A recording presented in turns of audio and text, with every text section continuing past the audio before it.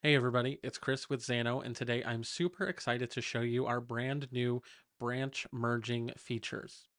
This has been a long requested feature, and we're super excited to finally have it available for you today. This is a huge step forward in what is considered a more traditional development environment. It's especially going to come in handy when you are iterating features in your backend or working with a team. So let's jump right into Xano so I can show you how this works. So here I am in Xano looking at a list of my APIs. In this workspace, I have a single API endpoint, which just has one step in it, which is to create a new variable. Now, let's say I want to create a new branch so I can iterate on this API without impacting my live APIs. I'm going to go over here to the left and I'm going to click Add New Branch. Now, the first change that you'll see here is that we are given the option to either start from an existing branch or create a new empty branch. This can be useful if you are separating different features by specific branches. For this example, we're going to use our existing V1 branch, and our new branch is going to be labeled V2. We'll click Create, and now we can go back to the API and we can make our changes. So let's go ahead and click into this API endpoint. I'm going to add a new step, and we're just going to create a new variable. We'll click Save, and now we want to make sure that we publish our changes. It is important that you publish any changes that you want to populate in the branches that you merge with. So we'll click Publish, and now we can go back over to our branch selector in the left-hand side menu. And what we want to do is we want to merge these branches. We want to merge our changes from V2 back into V1.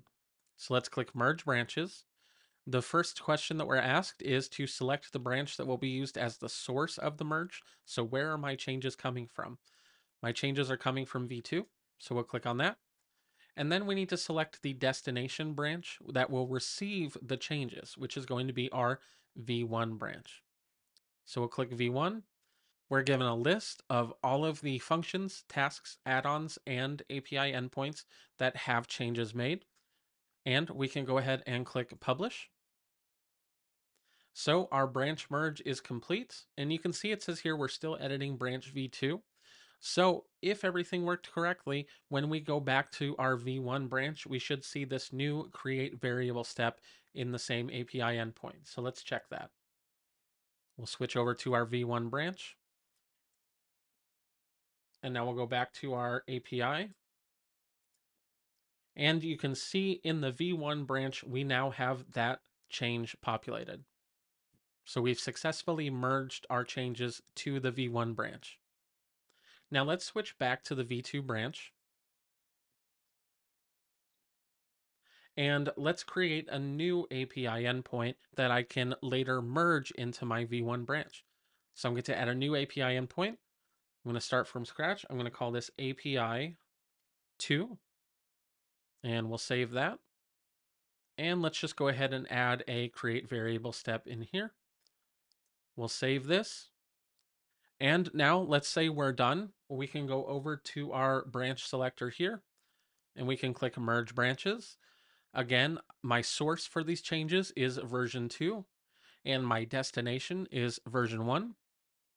Oh, but it looks like we have a little bit of an issue here. You can see that it says merges are unable to take place if the merge contains drafts in the source or destination branches.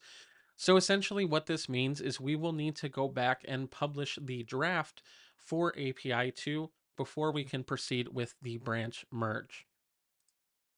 So let's go ahead and hit our publish button.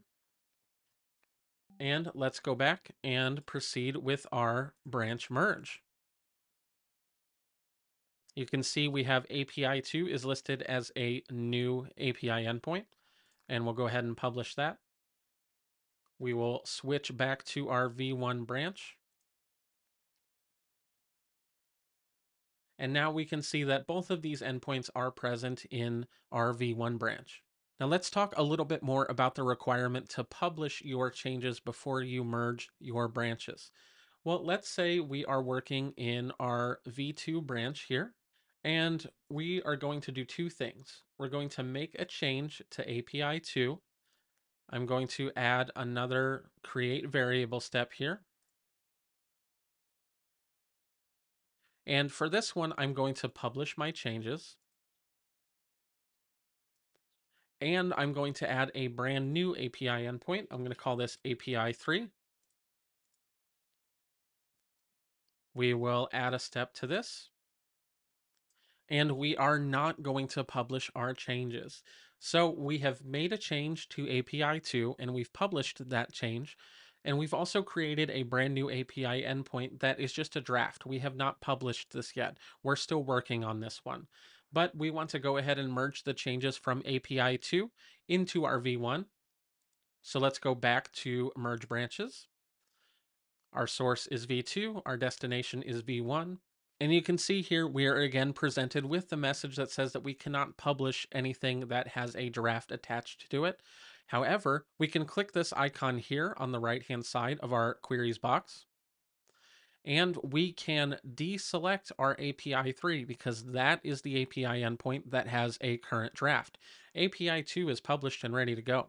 So we'll just unselect API 3 and click Update, and you can see that warning is gone because we're not trying to publish anything that has a current draft attached, and we can go ahead and publish our changes. So what that means is we give you granular selection so you can choose specifically which functions, tasks, add-ons, and API endpoints to merge with your destination branch. It's not an all or nothing kind of thing. You have that control. So that's all there is to it. We really hope you find the new branch merging features helpful. Please make sure to leave a comment down in the description if you have any questions. You can also reach out to us via support chat in Xano or on the Xano community. Thanks again for watching, and we will see you in the next one.